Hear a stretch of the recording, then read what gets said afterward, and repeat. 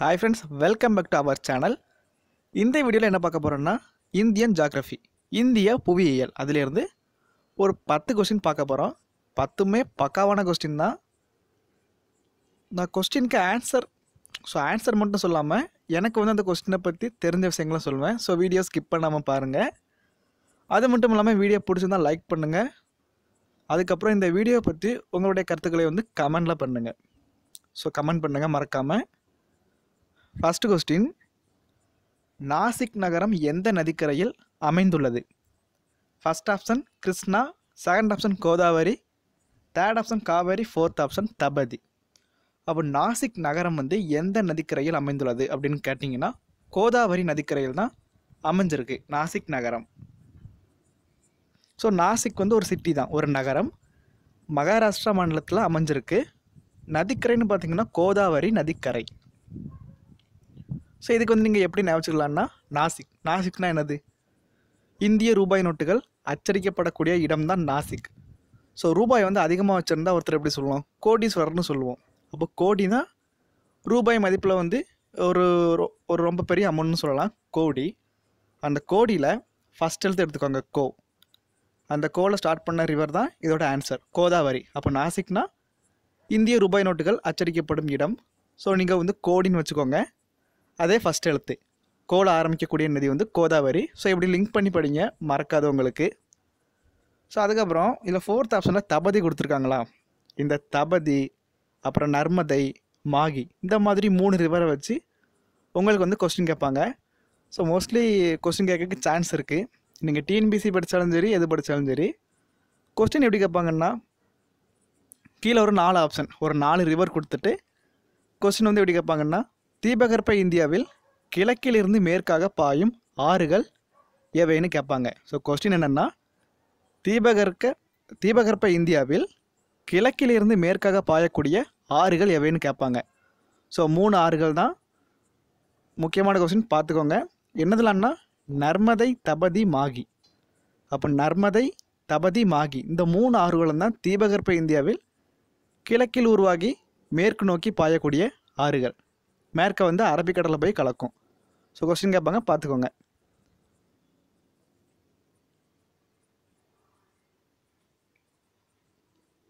அப்புறம் 2வது கொஸ்டின், ஒரிசா கடற்கரையில் அமைந்துள்ள துறைமுகம் எது?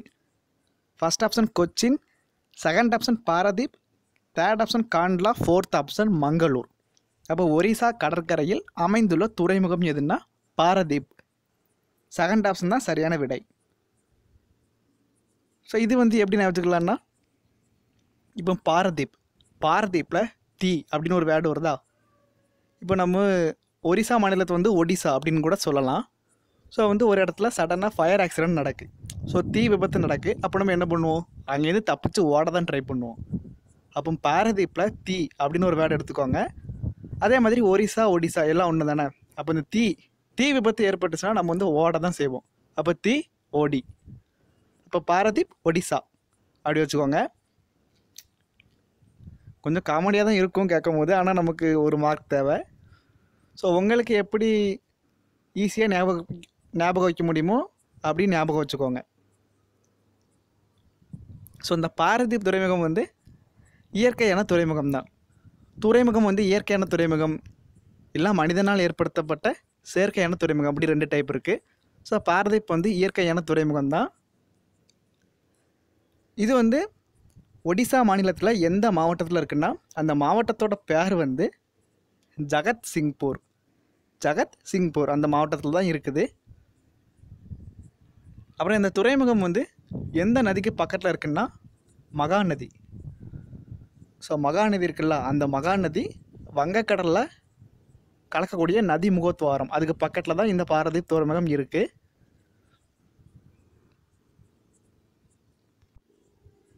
மகாநதின்னு சொன்ன உடனே உங்களுக்கு என்ன வரணும்? ஹிராகுட் அணைக்கட்டு மகாநதியில் தான் கட்டப்பட்டிருக்கு. அப்போ மகாநதி ரிவரில் தான் ஹிராகுட் அணை கட்டப்பட்டிருக்கு. ஸோ அதில் கொஸ்டின் எப்படி கேட்பாங்கன்னா மேலே ஐகார்டில் கொஸ்டின் வரும், கிளிக் பண்ணி ஆன்சர் பண்ணிக்கோங்க.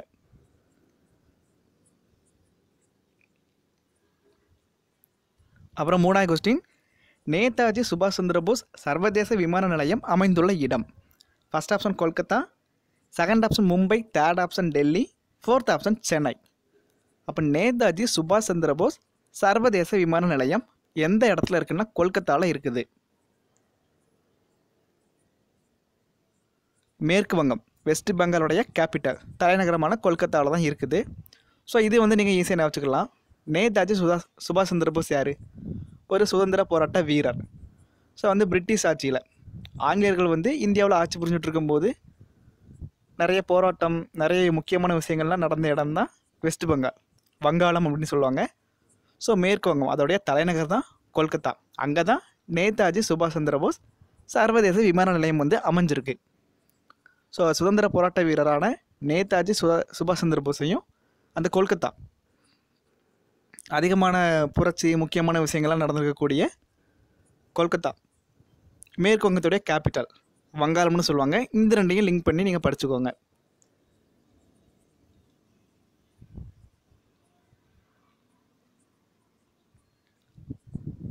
அப்புறம் 4வது கொஸ்டின், மணிப்பூர் மாநிலத்தின் தலைநகர். First option Agartala, second option Imphal, third option Shimla, fourth option Gangtok. So Manipur மாநிலத்துடைய கேபிட்டல் தலைநகர் வந்து இம்பால். செகண்ட் ஆப்ஷன் தான் சரியான விடை. இதுவும் நீங்கள் சிம்பிளாக ஞாபகம் வச்சுக்கலாம். என்னென்னா பால். ஸோ மில்க் வாங்கணுன்னா, பால் வாங்கணுன்னா கண்டிப்பாக மணி வேணும். இந்த மாதிரி லிங்க் பண்ணி ஞாபகம் வச்சுக்கோங்க.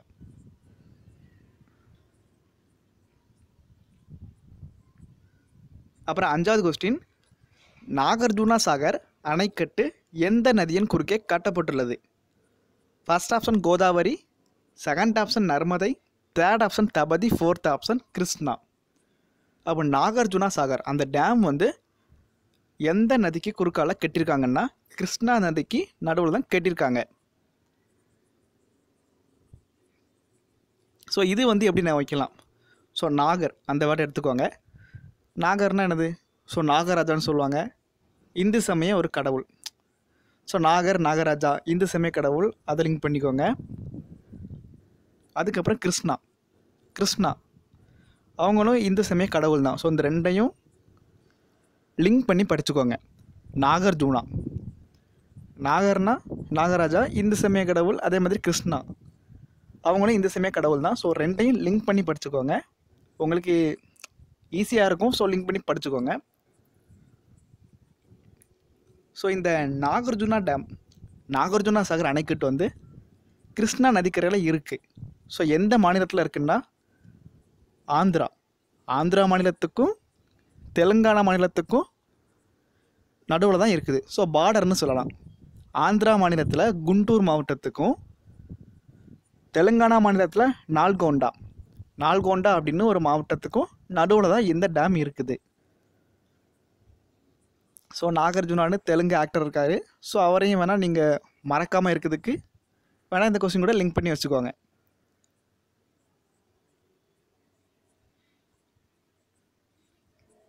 அப்புறம் 6வது கொஸ்டின், ராஃபி பருவத்தில் சாகுபடி செய்யப்படும் பயிர்கள் எவை?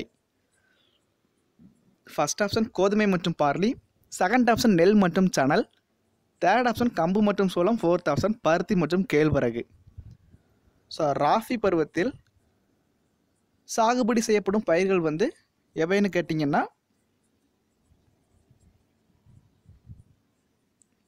ஃபர்ஸ்ட் ஆப்ஷனில் இருக்கக்கூடிய கோதுமை மற்றும் பார்லி. இப்போ நம்ம இந்தியாவில் வந்து பயிர்கள் வந்து பயிரிடக்கூடிய பருவங்கள்னு பார்த்திங்கன்னா மொத்தம் 2 பருவம் தான். ஸோ இந்தியாவில் பருவம் செய்யக்கூடிய பருவங்கள்னால் மொத்தம் 2 பருவம் தான். ஒன்று காஃபி, இன்னொன்று வந்து ராஃபி. ராஃபி இந்த ரெண்டும் தான். இதில் காஃபினா என்னதுன்னா மழைக்கால பயிர், அதுவே ராஃபினா குளிர்கால பயிர். காஃபி பயிர் வந்து எப்போ பயிரிடுவாங்கன்னா ஏப்ரல் மே, அதாவது மழை பருவம் வந்து ஆரம்பிக்கக்கூடிய டைமில் ஏப்ரல் மேல பயிரிடப்படுவாங்க. அதை எப்போ அறுவடை செய்வாங்கன்னா செப்டம்பர் அக்டோபர் அந்த டைமில் அறுவடை செய்வாங்க. இதே ராஃபி பயிர்னால் இதே அப்படியே மாற்றி தூக்கி போட்டால் ராஃபி பயிர் வந்து பருவம் செய்யக்கூடிய காலம் வந்து கிடச்சிரும். செப்டம்பர் அக்டோபரில் பருவம் செஞ்சு ஏப்ரல் மேல அறுவடை பண்ணுவாங்க. ஸோ காஃபி பயிர்னால் அதிகமான வெப்பநிலை, அதிகமான தண்ணீர் தேவை. அதே ராஃபினா இந்த விதைகள் முளைக்கிற டைமில் வெப்பம் தேவை, அதுக்கப்புறம் நல்லா வளர்கிறதுக்கு குளிர்காலம் அது வந்து இருந்தால் போதுமானது. அதுக்கப்புறம் இன்னொன்று, உங்களுக்கு வந்து காஃபி பருவத்தில் பயிரிடக்கூடிய பயிர்கள் இல்லைன்னா ராஃபி பருவத்தில் பயிரிடக்கூடிய பயிர்கள் இந்த மாதிரி தான் கொஸ்டின் கேட்பாங்க. ஸோ காஃபி பருவத்தில் என்ன பயிர்கள்லாம் பயிரிடப்படுவாங்கன்னா நெல், பருத்தி, ராகி, திணை வகைகள், சோயாபீன்ஸ் இது எல்லாமே காஃபி பருவத்தில் பயிர் பண்ணுவாங்க. அப்புறம் ராஃபி பருவத்தில் கேட்டிங்கன்னா கோதுமை, பார்லி, ஓட்ஸு, அப்புறம் பருப்பு இந்த மாதிரி எல்லாம் பயிர் செய்வாங்க. அப்புறம் ராஃபி பருவத்தில் வந்து கடுகும் பயிர் செய்வாங்க. ஸோ கொஸ்டின்ஸ் வந்து இதில் என்ன கேட்பாங்க பார்த்துக்கோங்க.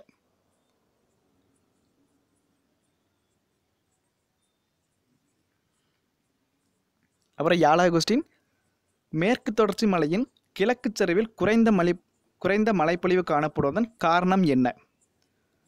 ஃபர்ஸ்ட் ஆப்ஷன் குளிர்கால மழையளவு குறைவு, செகண்ட் ஆப்ஷன் மலை மறைவு பகுதி, தேர்ட் ஆப்ஷன் மலையின் உயரம் அதிகம், ஃபோர்த் ஆப்ஷன் மேற்கு தொடர்ச்சி மலை நேரானது. ஸோ இப்போ வந்து மேற்கு தொடர்ச்சி மலையின் கிழக்கு பகுதியில் வந்து குறைந்த மழைப்பொழிவு காணப்படுவதற்கான காரணம் ரீசன் என்னன்னு கேட்டிங்கன்னா அது வந்து மலை மறைவு பகுதி. இப்போ வந்து நம்ம இந்தியாவில் தென்மேற்கு பருவக்காற்று, வடகிழக்கு பருவக்காற்று, ஸோ இந்த ரெண்டும் வந்து மழைப்பொழிவை கொடுக்கும். இந்தியாவில் கிடைக்கக்கூடிய மழைப்பொழிவில் 75% மழைப்பொழிவு வந்து தென்மேற்கு பருவக்காற்று, ஸோ அது மூலமாக தான் கிடைக்குது. ஸோ அந்த விதத்தில் இந்த தென்மேற்கு பருவக்காற்று இருக்கலாம், அது வந்து எந்த இடத்துல ஃபஸ்ட்டு ஸ்டார்ட் ஆகும்னா கேரளா, அங்கே தான் ஃபஸ்ட்டு ஸ்டார்ட் ஆகும். ஸோ இது வந்து ரெண்டாக பிரிஞ்சு தான் இந்தியாவில் நிறைய இடத்துல மழைப்பொழிவை கொடுக்கும். ஒன்று வந்து அரபிக்கடல் வழியாக போகும், இன்னொரு கிளை, இந்த காற்றோடைய இன்னொரு கிளை வந்து சாத்பூரா, விந்திய இந்த மாதிரி மலைத்தொடர் மூலமாக பயணித்து நிறைய இடங்களில் மழைப்பொழிவை கொடுக்கும். ஸோ அந்த விதத்தில் ஃபஸ்ட்டு மழைப்பொழிவு அதாவது தென்மேற்கு பருவமழை வந்து ஜூன் முதல் செப்டம்பர் வரை நீடிக்கும். ஸோ ஃபஸ்ட்டு வந்து எங்கே மழைப்பொழிவு கொடுக்கும்னா கேரளா. ரீசன் என்னென்னா இப்போ வந்து ஒரு பருவக்காற்று போயிட்டே இருக்குது, ஸோ ஒரேடியாக போயிட்டே இருந்தால் மழை வந்து பெய்யாது. ஸோ அதை வந்து ஏதாவது ஒரு இடம் வந்து தடுத்து நிறுத்தணும். ஸோ அந்த பருவக்காற்று ஒரு இடத்துல போய் முட்டி தான் மழையை வந்து கொடுக்குது. அந்த விதத்தில் தென்மேற்கு பருவக்காற்று வந்து நேராக போயிட்டே இருந்து மேற்கு தொடர்ச்சி மலை, ஸோ அதோடைய மேற்கு பகுதியில் முட்டி தான் அந்த இடத்துல மழைப்பொழிவு கொடுக்குது. அதனால தான் கேரளாவில் ஃபஸ்ட்டு மழைப்பொழிவு கிடைக்குது. அப்போ மேற்கு தொடர்ச்சி மலையில் மேற்கு பகுதியால் தடுக்கப்பட்டு தான் மழைப்பொழிவு அங்கே வந்து கிடைக்குது.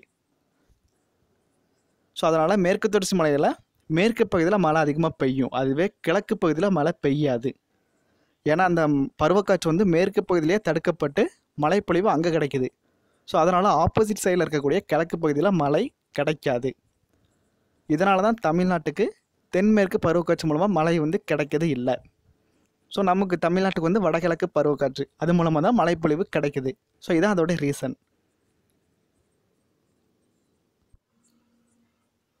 அப்போ நம்ம தமிழ்நாடு, ஆந்திரா இந்த மாதிரி மாநிலத்துக்கெல்லாம் வடகிழக்கு பருவ காற்று மூலமாக தான் மழைப்பொழிவு கிடைக்குது. ஸோ தென்மேற்கு பருவக்காற்று மூலமாக மழைப்பொழிவு கிடைக்காததுக்கு காரணம் நம்ம எல்லாம் மேற்கு தொடர்ச்சி மலையின் மலை மறைவு பகுதியான கிழக்கு பகுதியில் இருக்குதோம், அதான் ரீசன். ஸோ கிழக்கு பகுதி அதாவது மலை மறைவு பகுதியில் இருக்கிறோம், அதான் ரீசன். அதுக்கப்புறம் இந்த தென்மேற்கு பருவக்காற்று இதில் வந்து இன்னொரு கொஸ்டின் உங்களுக்கு கேட்கலாம். ஸோ அந்த தென்மேற்கு பருவக்காற்று வந்து ரெண்டாக பிரியுதா, ஒன்று அரபிக்கடல் வழியாக, இன்னொன்று வந்து விந்திய, சாத்பூரா அந்த மலைத்தொடர் வழியாக. ஸோ இந்த ரெண்டாவது கிளை, அந்த தென்மேற்கு பருவக்காற்றுடைய ரெண்டாவது கிளை வந்து ஆரவள்ளி மலைத்தொடர்னு நீங்கள் கேள்விப்பட்டிருப்பீங்க. இந்தியாவுடைய மிக பழமையான மடிப்பு மலை ஆரவள்ளி மலைத்தொடர் குஜராத்து, ஹரியானா, டெல்லி, ராஜஸ்தான் இந்த மாநிலத்தில் இந்த மலைத்தொடர் வந்து மிக நீளமாக அமைஞ்சிருக்குது. ஸோ இந்த மலைத்தொடருக்கு இணையாக இந்த காற்று வந்து பயணம் செய்யுது. ஸோ அந்த மலைத்தொடர் எப்படி இருக்கோ அதே டைரக்ஷனில் பயணம் செய்யுது. அதனால தான் அந்த இடத்துல மழைப்பொழிவு ஏற்படவில்லை. ஸோ அதனால தான் ராஜஸ்தானில் பெரும்பகுதி வந்து பாலைவனமாக காட்சியளிக்கிறது. இந்த காற்று போகிற சைடுக்கு கரெக்டாக தடுக்கும் விதமாக இந்த ஆரவள்ளி மலைத்தொடர் வந்து அமைஞ்சிருந்துச்சுன்னா அந்த இடத்துல மழைப்பொழிவு ஏற்பட்டிருக்கும். ஸோ காற்று எப்படி போதோ அதே டைரக்ஷனில் தான் மலைத்தொடரும் அமைஞ்சிருக்கு. இதனால தான் ராஜஸ்தான் அந்த சைடு வந்து மழை பெய்யலை. ஸோ அது முக்கியமானது, பார்த்துக்கோங்க.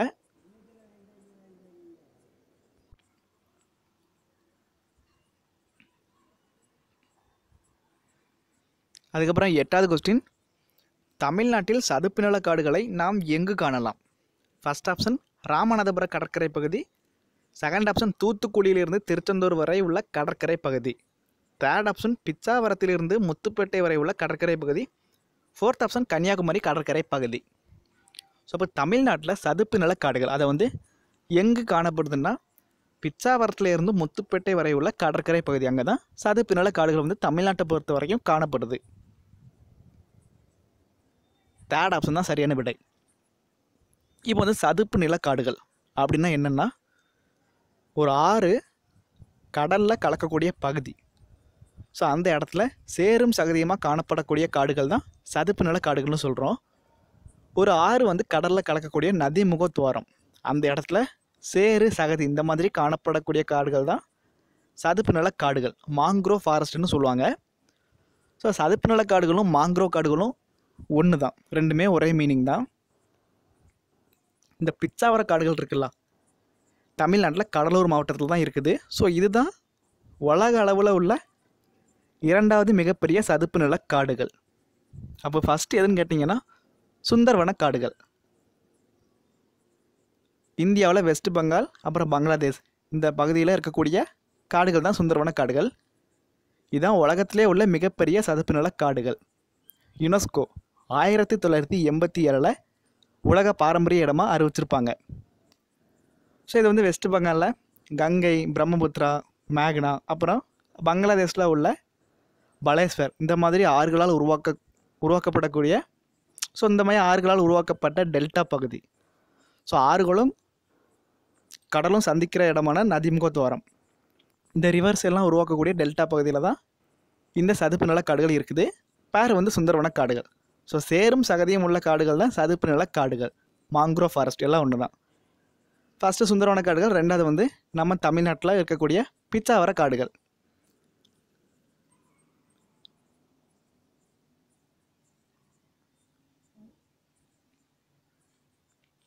அப்புறம் 9வது கொஸ்டின், இந்தியாவில் உள்ள மிக இளமையான மலைப்பகுதி எது? ஃபஸ்ட் ஆப்ஷன் இமயமலை, செகண்ட் ஆப்ஷன் மேற்கு தொடர்ச்சி மலை, third option Aravalli, fourth option Satpura. அப்போ இந்தியாவில் உள்ள மிக இளமையான மலை வந்து எதுன்னு கேட்டிங்கன்னா இமயமலை. இளம் மடிப்பு மலைனா இமயமலை, அதுவே பழமையான மடிப்பு மலைனா ஆரவல்லி. ஸோ இமயமலை பற்றி உங்களுக்கு எல்லாம் தெரிஞ்சிருக்கும். ஸோ எவரெஸ்ட் வந்து அங்கே தான் இருக்குது. ஒவ்வொரு வருஷமாக 5 மில்லிமீட்டர் வளருதுன்னு சொல்கிறாங்க. அதுக்கப்புறம் இமயமலை வந்து எப்படி உருவாயிருக்குன்னா 2 நிலத்தட்டு வந்து மோதினால தான் இமயமலை உருவாயிருக்கு அப்படின்னு சொல்கிறாங்க. எந்த நிலத்தட்டுகள்லான்னா இந்திய ஆஸ்திரேலிய நிலத்தட்டும் யுரேசியன் நிலத்தட்டும் மோதும்போது தான் இந்த இமயமலை வந்து உருவாயிருக்கு. அது மட்டும் இல்லாமல் திபெத்திய பீடபூமி அதுவும் இந்த விளைவுகளால் தான் உருவாயிருக்கு. ஸோ இமயமலை எப்படி இருந்திருக்கும்? அங்காரா கோண்டுவானா இந்த 2 நிலப்பகுதிக்கு நடுவில் டெத்தீஸ் என்று அழைக்கப்பட்ட கடலாக தான் இமயமலை இருந்திருக்குன்னு சொல்கிறாங்க. ஸோ இளம் மடிப்பு மலைனா இமயமலை, பழமையான மடிப்பு மலைனா ஆரவல்லி. ஸோ ஆரவல்லி எங்கே இருக்குன்னு ஏற்கனவே சொல்லியிருப்பேன். குஜராத், ஹரியானா, ராஜஸ்தான், டெல்லி இந்த மாநிலங்களில் எல்லாம் ஒரு நீளமான மலைத்தொடர் அமைஞ்சிருக்கு ஆரவல்லி.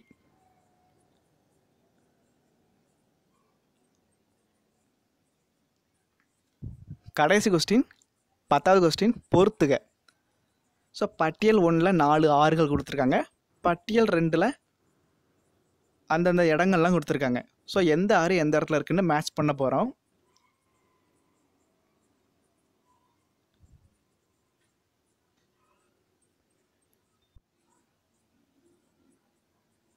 ஹூக்ளி ஆறு வந்து எங்கே இருக்குன்னா கல்கத்தாவில் இருக்குது. அப்புறம் யமுனை எங்கே இருக்குன்னா டெல்லி. அப்புறம் கங்கை வந்து எங்கே இருக்குன்னா கான்பூர். அப்புறம் கோதாவரி எங்கே இருக்குன்னா ஃபஸ்ட்டு கொஸ்டின்லேயே பார்த்துருந்தோம், நாசிக். அப்போ ஹூக்ளி வந்து கல்கத்தா, யமுனை டெல்லி, கங்கை கான்பூர், கோதாவரி நாசிக். அப்போ இந்த கொஸ்டினுக்கு சரியான விடை வந்து ஃபஸ்ட் ஆப்ஷன் 1, 3, 4, 2 இதுதான் சரியான விடை. ஃபர்ஸ்ட் ஆப்ஷன் தான் சரியான விடை. ஓகே ஃப்ரெண்ட்ஸ், இந்த வீடியோ பிடிச்சிருந்தா லைக் பண்ணுங்கள், ஷேர் பண்ணுங்கள், மறக்காமல் கமெண்ட் பண்ணுங்கள். Bye friends.